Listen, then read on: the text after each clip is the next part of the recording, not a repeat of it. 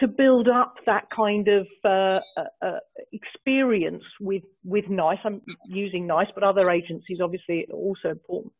And then once companies see that kind of positive reaction, I think they will be less unhappy about moving away from Excel. I would also say, you know, in some of the examples that I mentioned earlier, you know, one of the issues that we had was we built, you know, a discrete event simulation, treatment sequencing model in R, and then went to a meeting in which, you know, a load of country affiliates were attending, and their issue was, well, how do I adapt this model? This is not going to work.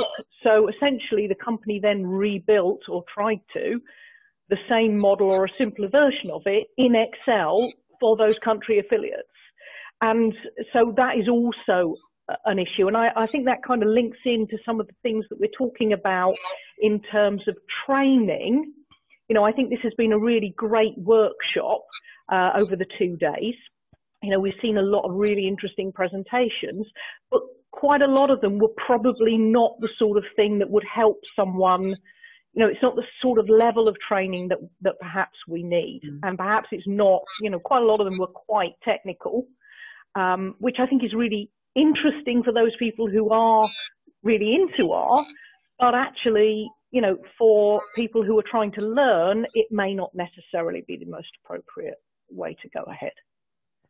That's a very good point. And just to, again, to play devil's advocate, the plan was that we were going to have alongside the workshop some more specific training on you know, the basic intro to R kind of thing. But obviously the world happened and we had to scrap that. But that's a very good point. Yes. I mean, one of the things I maybe just to pick back up on, I mean, I know I'm attending SMDM remotely for the next 3 Tuesdays, I think. And there are a couple of R courses at SMDM. Again, I would sort of, I mean, those courses are great, and I think they will be really, really good at getting more people interested in R, but they're not necessarily targeting the right people, because SMDM members are probably not necessarily the group that needs to be targeted. You know, I would, you know, suggest that maybe, I don't know whether it'll go ahead, because who knows what the world will be like by next year, but HTAI is in Manchester, for example, next year. You know, that to me seems like an ideal opportunity to actually catch some of the people we need to catch, you know, maybe through a series of very simple, straightforward introductions to R. Thank you. Benedictus, any thoughts? Yeah, sure. Regarding R and the use of HTS, I can see advantages not only when it comes to the actual model, but also throughout the process of reaching there. But all of them have to do with, you know, using R as a tool that can help visualize curves, play around with the R-Shiny, so they can be, an R-Shiny application can be very useful when we do validation of the extrapolations with KOLs. Of course, traditionally this was always being done by showing some curves and having some descriptive statistics about the survival at particular time points, like 5-year survival, 10-year survival, and it works. But the visuals that we can have with an R-Shiny app can facilitate that. Also, when it comes to discussions about effect modification or some things like that, having that visual and interactive framework can be helpful in that communication. But that doesn't mean that the methods changed. It is the same method. So we would follow the appropriate methods. Now, another point that I wanted to mention here is that about this reluctance of our clients, pharmaceutical companies, to use R. we have had some, over the last years, we have had some requests in building models in R. So we see an upward trend for these requests. However, the reluctance is evident from the very beginning. So in most cases, our clients have asked us to move into R, do calculations, and return into Excel. So most of these situations that we got a request had to do with dynamic modeling, particularly for vaccines, because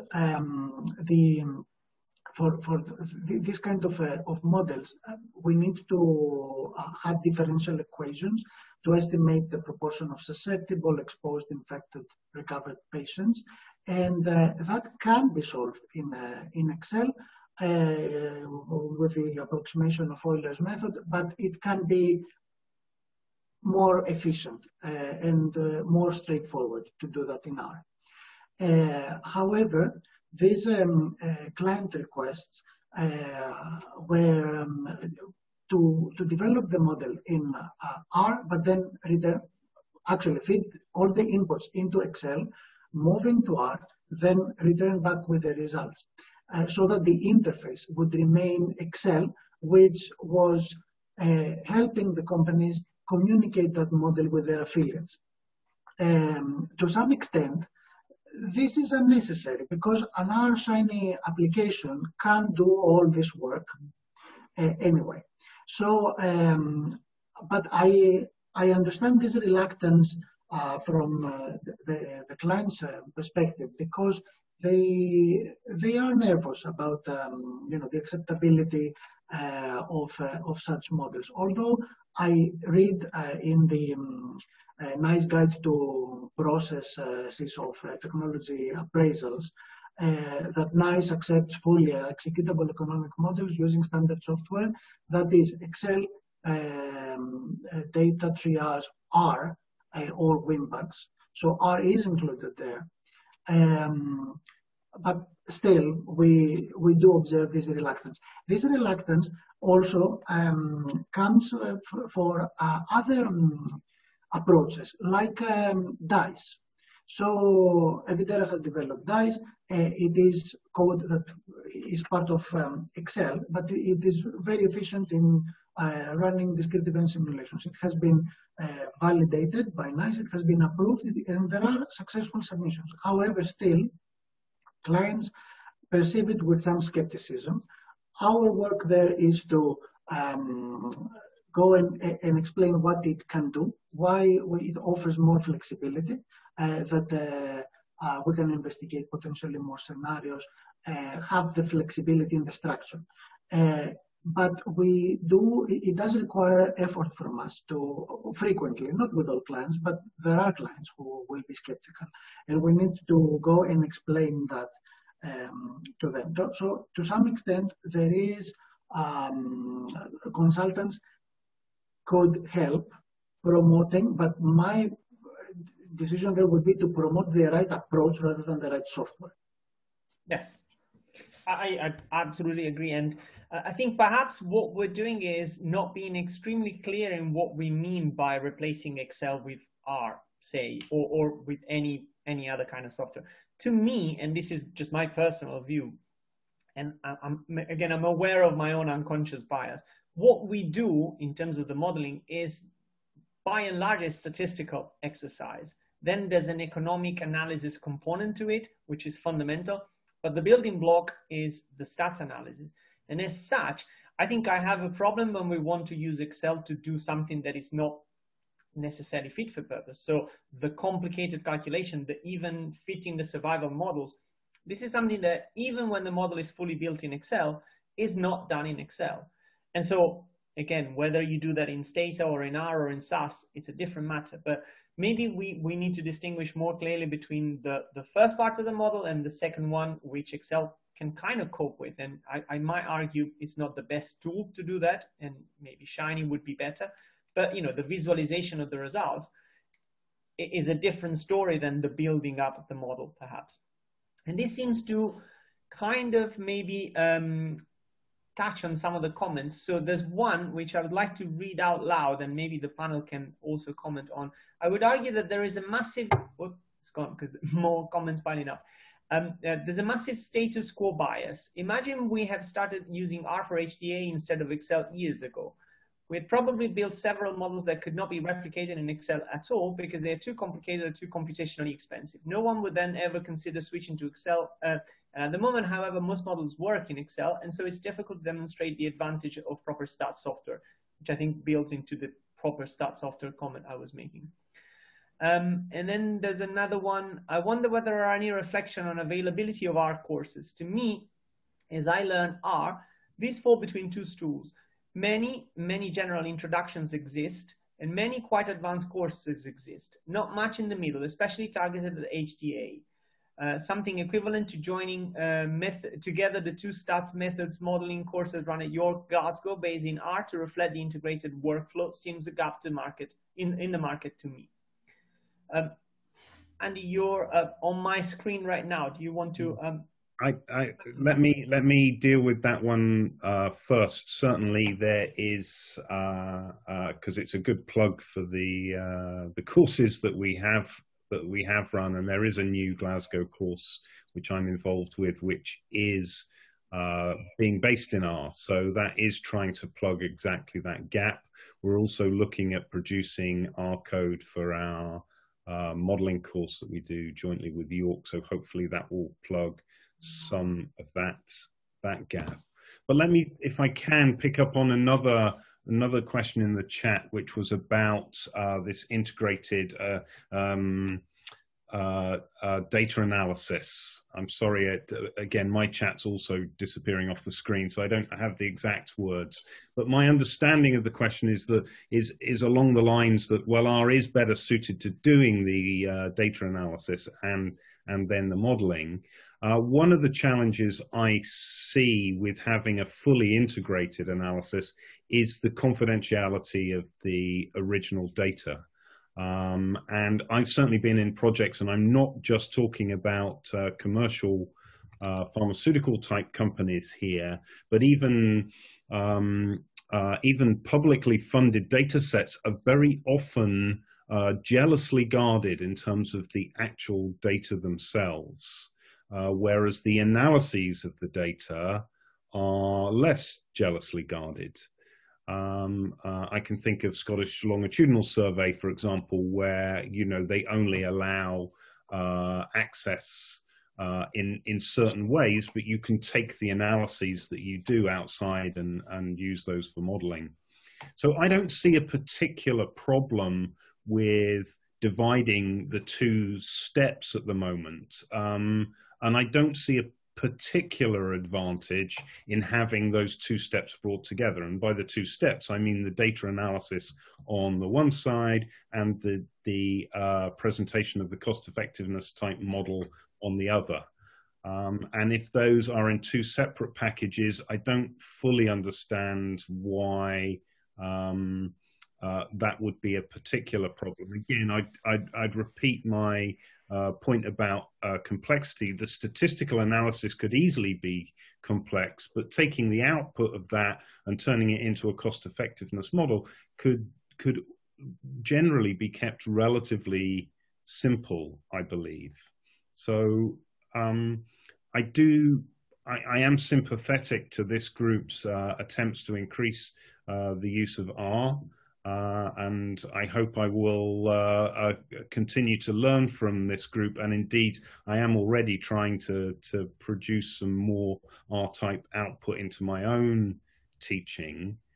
But I think we need to be, as a community, realistic about the audience. And the audience, at the moment at least, for a fully integrated R-based model is much smaller than it is for the status quo. And I agree with the status quo bias, but that simply is what it is, I'm afraid. R wasn't even around as an option when I started doing my Excel-based course.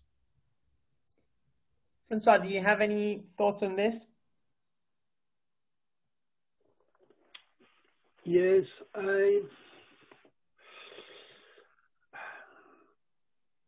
it goes back to the original argument that if we want to change, we have to show value. And I can see, and might be wrong, but I can see that the massive value of R above all other existing solutions is the transparency. When I say transparency for the patients, for the clinicians.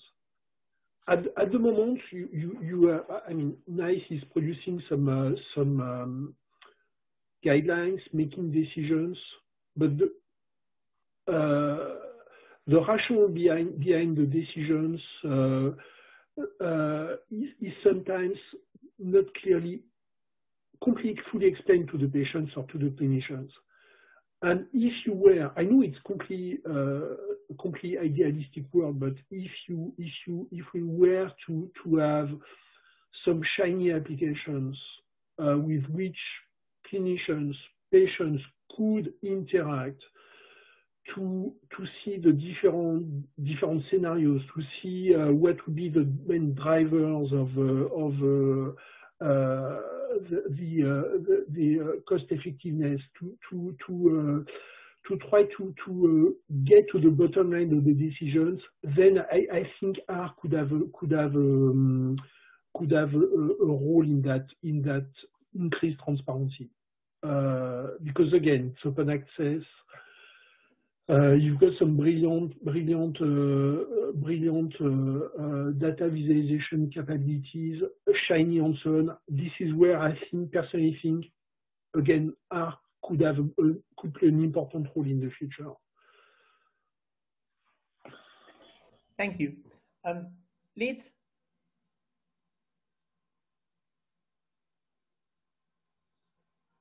Sorry, was that me? Yes. Would you like to add any more points? And also, sorry, answer any of the other points raised in the chat, because this is kind of a weird panel to manage in some sense, because normally I would take full control of the questions, and only what I say can be asked will get asked. But in this case, we have a bit wider range. So feel free to go through the chat and respond to any of the points if you think that they're worth it. I mean, I just wanted to make, I guess, a point about, you know, I think one of the things that could be really helpful, one of the presentations I really enjoyed this morning was Yi Chao's presentation about converting an Excel model into R. And I think, you know, there is a lot that could be learned from that process and that presentation. So I would certainly you know, encourage Yi Chao and the others involved in that project, that I think that could really help people who are very Excel based to understand how to make the transition to R. So, I mean, I think that was a really interesting and helpful presentation. I don't know if you have, Andy, you're the only person who was part of that project who's got the mic, so I don't know if there's any plans for that. No, I would say firstly, this is very much Yi Chao's initiative. So, but I am playing the role of encouraging her to publish that, and I'm sure that is in the offing. I mean, it's an unusual type of research paper to try and publish, but we're confident that there's enough interest in R that there really is an audience for that sort of research activity. Because as Yi Chao said in the chat, this took a lot of time. It took a lot of energy from all the people concerned, including getting some, fortunately they were minor, but nevertheless that they were there, errors corrected from the original model. I think this is a very good point, and it raises the two questions. A, where or whether it even exists some kind of place that we could direct our effort in terms of publication. And I think that there may be issues with the normal journals that we would target for a different kind of model, because you have to explain all the extra things that you have done, and that may usually increase the length of the paper if you're trying to publish, and that might not be necessarily acceptable all the time. Or maybe you do want to explain in details all the extra complexity because you're doing the package or the extra